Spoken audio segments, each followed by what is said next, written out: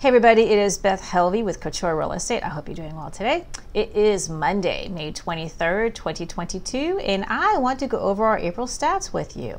So we've seen something interesting happen in April of 2022. We saw an increase in inventory. What this means is that for the recorded month of April in 2022, there was an increase in inventory from April 2021 because we compare our stats to the previous year, right? We saw an increase. It's the first time we've seen an increase in 2 years.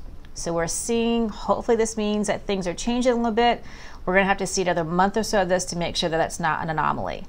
There's a few reasons for this. Some of it is that there are more sellers who are selling right now. They're concerned that the market has peaked out. It may very well have, and they're gonna sell now before the market starts to shift. There are also buyers who have been waiting to buy a house and have either from fatigue from not being able to find something or because of the increase in interest rates have decided to bow out for a little bit and take a break. We're seeing a little bit of that as well.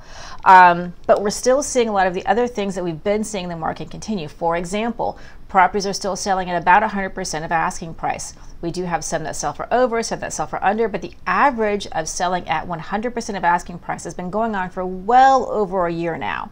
So we're not seeing the crazy rates that some of the other parts of the country are seeing. We're still seeing properties go to contract relatively quickly, which means that we're seeing properties go from going live on the market to going under contract in a week. And that hasn't changed much at all lately. And so then we're also seeing, like I said, the increase in inventory. One of the interesting things about that is for the first time in quite some time, we've hit a month's worth of inventory, a month worth.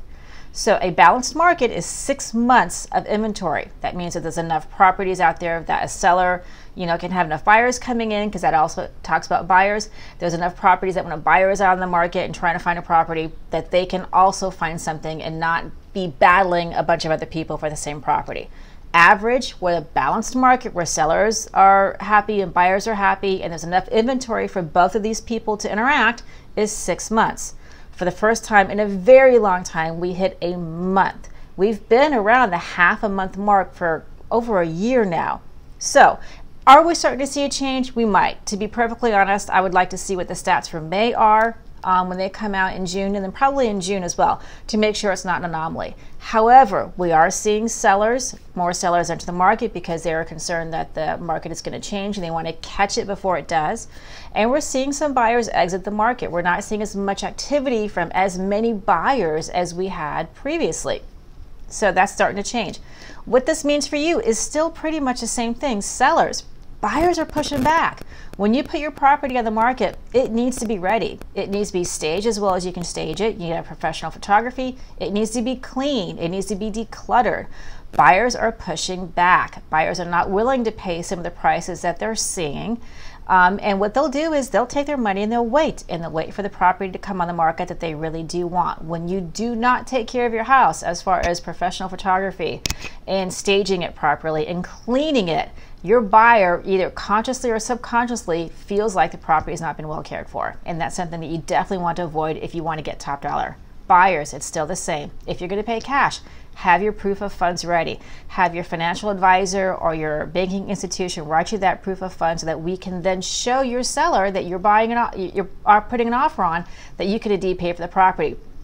If you're getting a loan, same thing. Make sure you have a pre-approval that is up to date. Pre-approvals do have an expiration date.